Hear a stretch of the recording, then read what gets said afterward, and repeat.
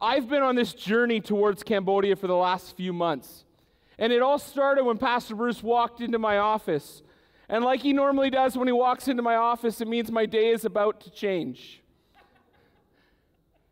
And he said, we need to do something about child sponsorship. And I said, oh, okay. What's that look like? He said, oh, I don't know. You figure it out. So I went to the national office as I was there for board meetings for the pension plan. And I walked into the URDO office. I said, what could this look like? What could it look like if our church decided we wanted to get involved in child sponsorship? And they gave us a few options. And as we started to pray about it, we really felt that God was leading us as a church towards Cambodia. And so in January, right as this whole coronavirus really kicked off, I got on a plane, left Vancouver, and went to Hong Kong. Then on to Cambodia. But as I was there, the very first thing I did, as I got off the plane and met our missionaries, Ian and Tiffany, who I believe are watching us right now, and I say hi to them, they sent me on a little tuk-tuk, and they said, you got to go to the killing fields. You have to understand what shapes this nation before you see it. And so I went there. And you can see this picture up on the screen of this memorial that commemorates at this one of over 300 sites where between 2 and 3 million Cambodians were killed in a 3.5-year period. 1 in 4 Cambodians lost their lives.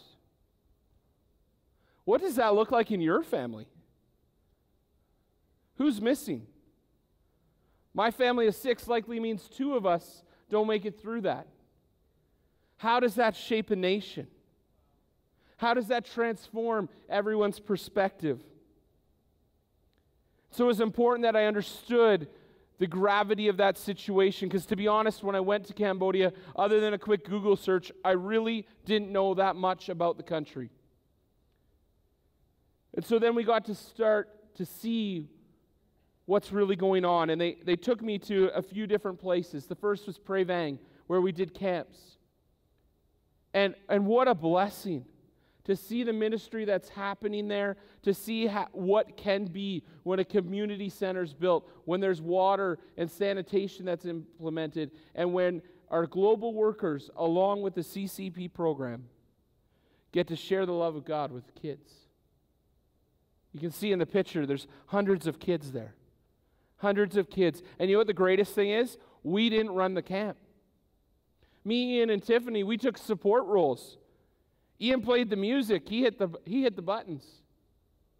Cambodians, people who have come under their ministry, who have learned who Jesus is and have been transformed by the gospel, led those camps. It's a powerful story. Then we went to Sansak. And that's a town that was formed because the government decided they wanted an area of Phnom Penh. They wanted it for development. And so what they did is they burned the whole area and had buses there for the people to load onto, and took them out 45 minutes from where they were and said, here you go, start again. CCP URDO has been there for over 10 years. Kids from that program are now starting their university education. 30 of the kids on this wall are from that community. But all of that was leading up to the last community we were going to visit. The community that we as a church have the opportunity to lean into. It's Ang Snool. And as I was there that day, I was full of conflicted emotions. And so I made a video that day so I would remember and capture for you what I was feeling. So let's watch that together. Good morning, Calvary Temple. I'm here in the community of Ang Snool with very mixed emotions.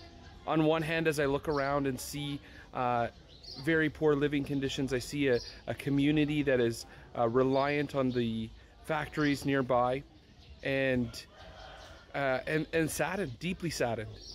And yet on the other hand, I'm full of hope. This is the community that we are going to have an opportunity as a church to be a part of the transformation. You see, 5 years ago, there was a church plant done here by the local congregation in Phnom Penh. And today there is a small gathering that is beginning. On Sundays, between 10 and 20 adults and 30 to 40 kids meet together, and transformation of the gospel has begun. And now we get the opportunity to come alongside to help build a community center, to sponsor children, to see hope brought to this community. Not only the hope of Jesus, but a hope that involves an education, a hope that involves a future for their children, and a hope that we can be a part of. I encourage you today to come and be a part of transforming this community. I'm looking forward to that weather getting back here in Winnipeg. That looked pretty nice. But we have an opportunity to invest in a country today and over the next few weeks. And right there in that town, in that moment, the weight of the opportunity hit me full bore. So today we're going to talk about that. We're going to talk about how the gospel and helping people has to go together. It's got to be both. In Luke 4:14-22, the Bible's idea of salvation is not just a ticket to heaven, but the fullness of shalom, of wholeness for the complete person. Ambiguity is when the meaning of a word, phrase, or sentence is uncertain. There could be more than one meaning. For instance, it's ambiguous to say, I rode a black horse in red pajamas. Was the horse wearing the red pajamas, or was I? The sentence becomes clear when it's restructured. Wearing red pajamas, I rode a black horse. Now, I'm not sure when I'd ever do that. It's more likely the horse would actually be wearing the pajamas. But hey, most of the time you want to avoid ambiguity. But sometimes it's useful. Comedians use it all the time. I've heard it said that outside of a dog, a book is a man's best friend. Inside a dog, it's just too dark to read. Or sometimes you just really don't know what to say, right? Early in our marriage, Becky once asked me, did you enjoy the meal I made? My response was this: I have never tasted a chicken quite like that one before. Was it good or bad? I'm not going to tell you. The Bible is full of ambiguities, not by mistake, but deliberate ambiguities. In Genesis 1:2, where it says the earth was formless and empty, darkness was over the surface of the deep, and the Spirit of God was hovering over the waters. The Hebrew word is ruach, spirit or wind. I think the ambiguity is deliberate. Or Romans 10:4, Christ is the end of the law for righteousness for everyone who believes. Is Christ the end of the law as a principle for ruling our lives, or is Christ the goal, most complete example of the law fulfilled? The answer is yes. Yes to both. Or John 3, you must be born again. But it could equally be translated, you must be born from above. Well, which is it? Why can't it be both? There's a deliberate ambiguity to make us go deeper into the mystery of the Bible. Well, this morning I want to introduce you to a deliberately ambiguous passage. Jesus has been baptized, and you may recall the Spirit came upon him in the form of a dove. And everyone heard the voice of the Father. You are my Son whom I love. With you I am well pleased. Then, filled with the Spirit, he was led into the wilderness, where he fasted for 40 days and was tempted. And having come off of that successfully, Luke says, Jesus returned to Galilee in the power of the Spirit, and news about him spread through the whole countryside. The same Spirit leads him home to officially begin his public ministry. He's teaching in the synagogues, and people are eating it up. Matthew tells us he is healing people and preaching the kingdom of God. You see, Jesus is on task, doing what God made him for. The crowds love it. What's not to love? Then he preaches in his home church, and it's a fiasco. He's given a scroll of Isaiah, and Jesus deliberately looks up this scripture from Isaiah 61. The Spirit of the Lord is on me, because he has anointed me to proclaim good news to the poor.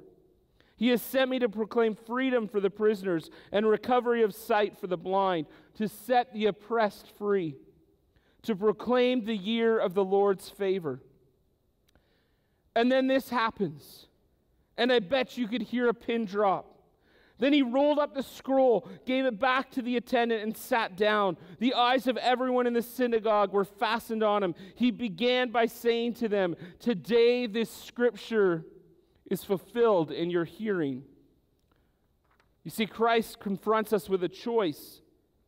Now people in that moment have to take a stand. They have to make a decision. What do they think about this guy who claims the Spirit of the Lord is upon him? No, not on Isaiah, not on the suffering servant, but on him. But when he says, "Today the scripture is fulfilled in your hearing," he means the Spirit is on him. Well, there's no ambiguity there.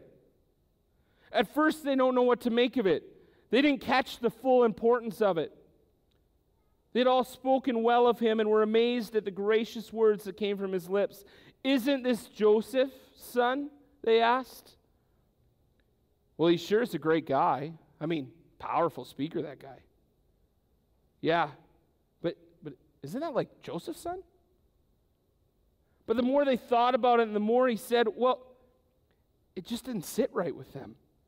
And then it all hit the fan. All the people in the synagogue were furious when they heard this. They got up, drove him out of the town, and took him to the brow of the hill on which the town was built, in order to throw him off the cliff. But he walked right through the crowd and went on his way. Some of them were ready to kill him. This Jesus, whatever you think of him, he had a way of polarizing people. What did he say that got them so upset? Well, it starts with those verses he said he was there to fulfill. Just what is Jesus' mission? The Spirit of the Lord is on me because he has anointed me. The word anointed is a pretty powerful word. It literally means to rub oil on something, like they would pour oil to anoint priests or kings. The Greek word that Luke uses is the same one from which we get the word Christ. And it translates a Hebrew word in Isaiah 61 from which we get Messiah. Now, there are several places where Jesus gives us purpose statements, and they don't all say the same thing. In John 10:10, it says, "I have come that they may have life and have it to the full."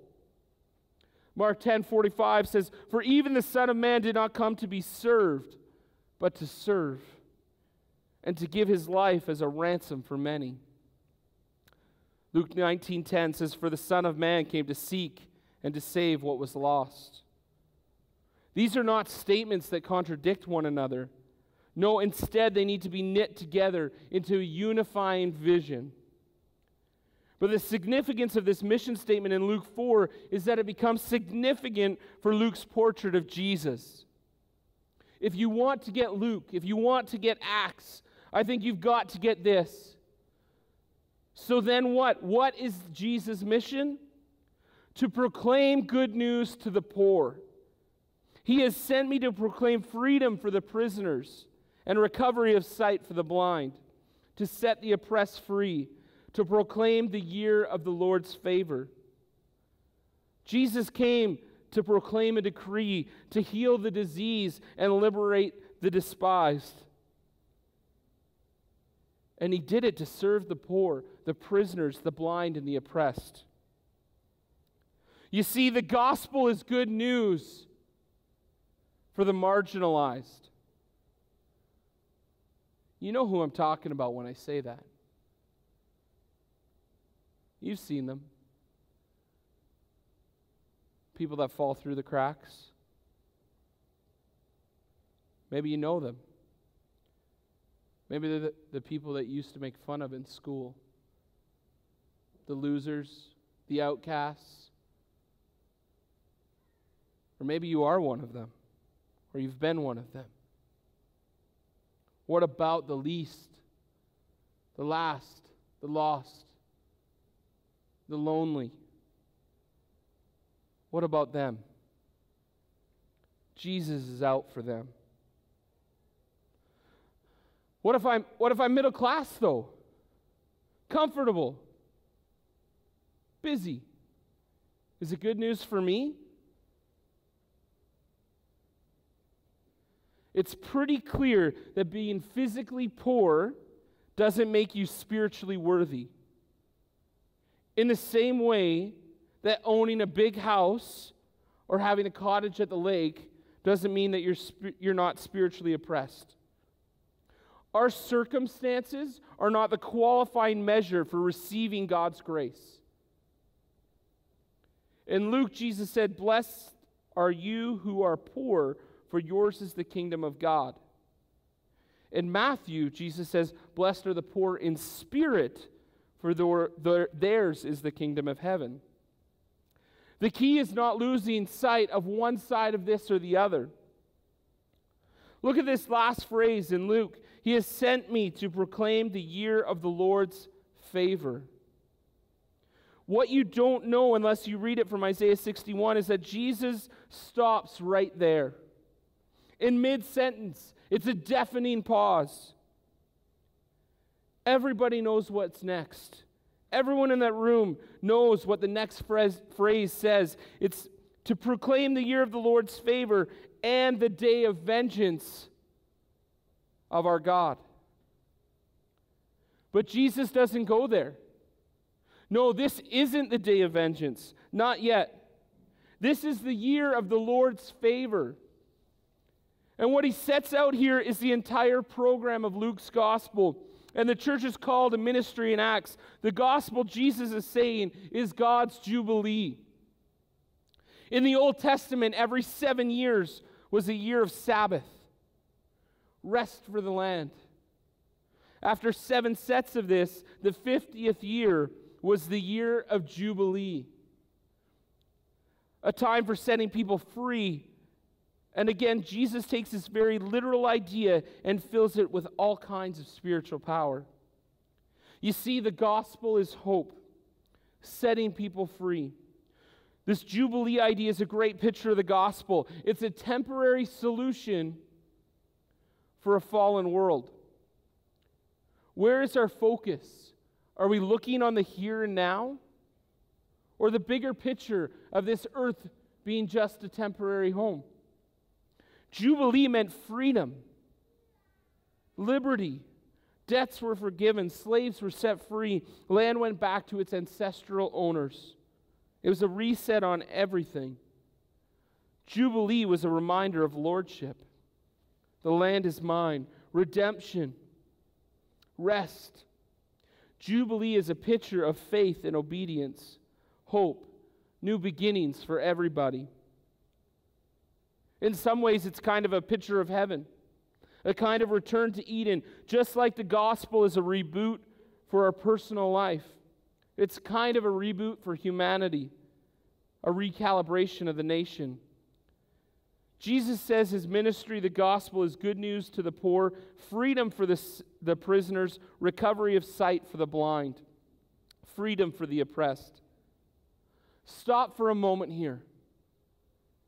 Ask yourself this: how does my spirituality reflect this side of the gospel? How does the faith I practice each and every day reflect these very specific ideas? So what is the gospel? The world tells us to separate church and state, that services and religion don't belong together. But here in this church, we say service will only happen if it's in conjunction with the gospel. When I think about our food bank, each week 150 families come here to receive food. And we have told them we will not do this. We will not be the host. We will not serve people in this way unless it comes with the ability to share Jesus with them. We would be doing them a disservice to have them come in our church and get food and not tell them about the Jesus that can save their life, that can make all the difference and transform their heart, body, and mind. And so we show Christian films while they wait. Someone will share a quick word. We'll invite them to Alpha. And we invite them to investigate who Jesus is and what he wants to do in their life. Now, you know I love camp. But if camp is only about the activities we run, we've missed it. The boats, the rock climbing, the bikes, all of those activities, all they are tools to make connections with kids so that we have the opportunity to share hope with them, to tell them about Jesus. It has to go together. The gospel is personal salvation, yes, reconnecting with God. But more than personal salvation alone, it's personal salvation resulting in social transformation. Reconnecting with God's vision of the world. My question today is, how did these two things ever get separated? How did we ever think it was okay to be a social club and not tell people about Jesus?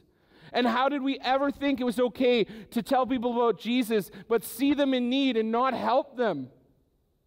It has to go together.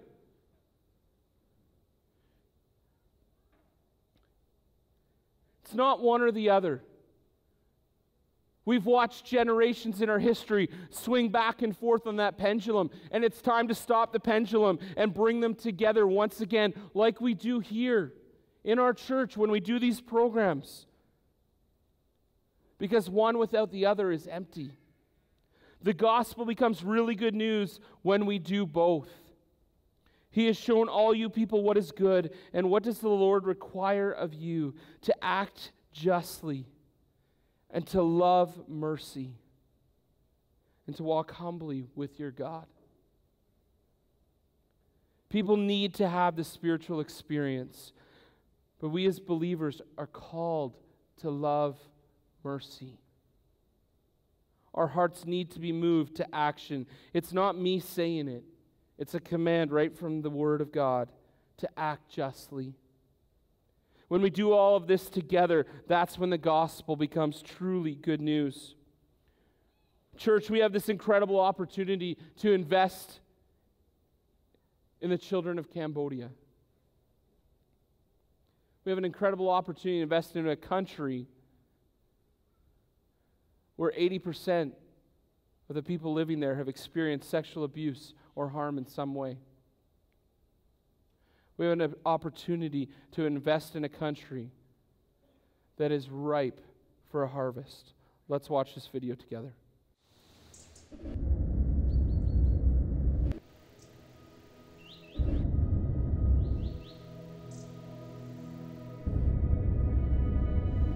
Today we're in Sainsuk Village, which is a village with over 10,000 families, and we are in village number 5, which has 20,000 families in this tiny little area.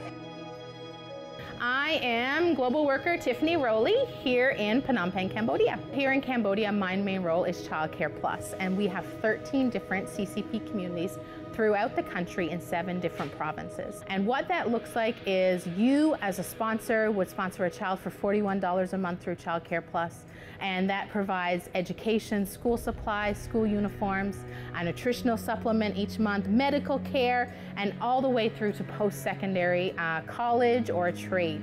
And so those are all the things that my office take care of here in Cambodia.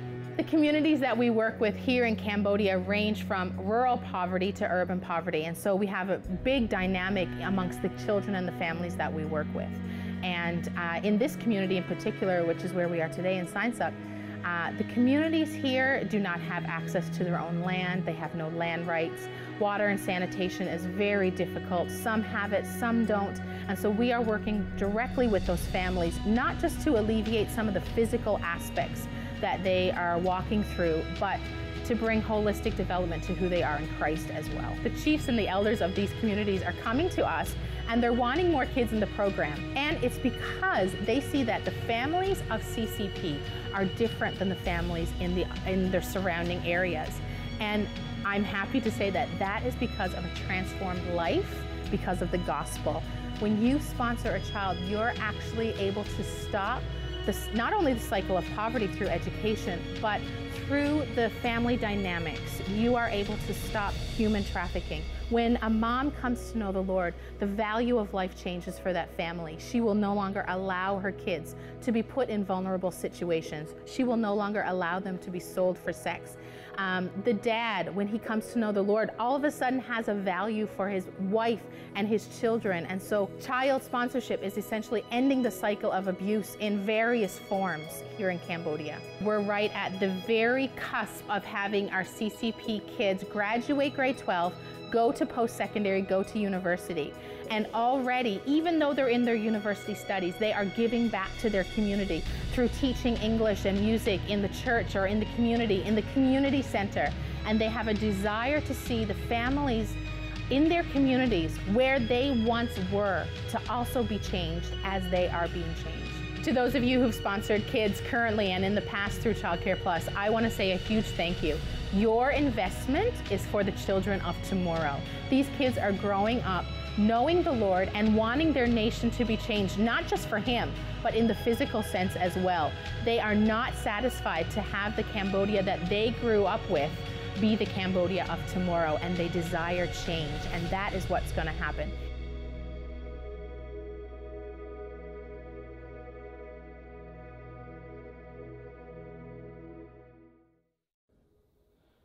I was in Cambodia with David Adcock, who's the CEO of Erdo. And one of the things he told me is that the international standard to see change in a nation is that 3,000 kids get sponsored. Currently in Cambodia, there's 550 kids sponsored. And to be honest, church, I don't see how we get from 550 to 3,000. But I believe that God is calling us to be a part of something that's bigger than ourselves. We have a chance to invest in a country, whether it's through the community center, which we're going to hear more about in the coming weeks. We're going to try to raise $30,000 to complete this community center in Angsnool. Or today, there's children here that we can sponsor. And how do we do that? For me, it starts right here with these two that we're going to introduce to our family that we have decided are going to be our sponsor children. I had the privilege of meeting Sesaw when I was there in Cambodia. And when I look into her eyes and see the hope, I can't help but be changed. Let's pray. Lord, we thank you so much that you are a part of our church, that we are here to serve you. And Lord, we pray by your Holy Spirit that you would draw us to a place of surrender, that you would break our hearts for what breaks yours, that you would, by your Spirit, lead us to how we are to be involved in Cambodia. And Lord, we pray that as we look at this, as we consider child sponsorship, as we consider investing in a community, that we would be responsive to the leading of your Holy Spirit. In Jesus' name we pray. Amen. I want to tell you a little bit more about this little girl. When I looked at her, I couldn't help but seeing my own little girl. She lives in a community that her hope is that she will one day get to work in a factory and live in a 6x9 room with her family. That's the best case scenario. Worst case, her family feels pressure of the financial needs and allows her to be sold into the sex trade. My little girl here in Canada has the whole world in front of her. Every opportunity in this country is given to people to decide where they want to go and what they want to do in their life. But for little Seesaw, she doesn't have that same chance. But for $41 a month, I can help feed her family. I can help give her medical care, access to an education. It can completely transform her life and the life of her family. You see, the problem is I can't unknow what I know. Before I went, I could claim ignorance. I can't anymore. I've been in her village and I've seen her, and in that moment, I fell in love with her. we are making these two children a part of our family. We will pray for them, just like we pray for our kids every night. Church, we get an opportunity all the way on the other side of the world to invest in a country that desperately needs it. And you know what? When I think of missions, you know what? I don't want to be a part of something small. When I hear that 3,000 kids can change a nation, that's something I want to be a part of. You know what? It's so much bigger than me. How can I ever possibly change Cambodia? But together, trusting God, allowing the Holy Spirit to move, we can all be a part of seeing a nation changed for Jesus. So please consider, if you would like to sponsor a child this morning, there's tables up at the top, there's a table in the back, there's profiles that you can look, read their stories, open it up. And if you decide to sponsor a child, there's a second pamphlet inside, and it's a very simple form to fill out. We will send it to Erdo. All the details are there. But today, would you please consider that as you go, being a part of a hope and a future for children's lives, all these 130 kids, so we can take down these pictures and we can send them home with you. And that they can be a part of families, spiritual families that will love and pray for these kids, that God would protect them, heart, body, and mind in Christ Jesus. Let's pray. Lord, I thank you. I thank you for the burden that you have put on my heart to pray for these children.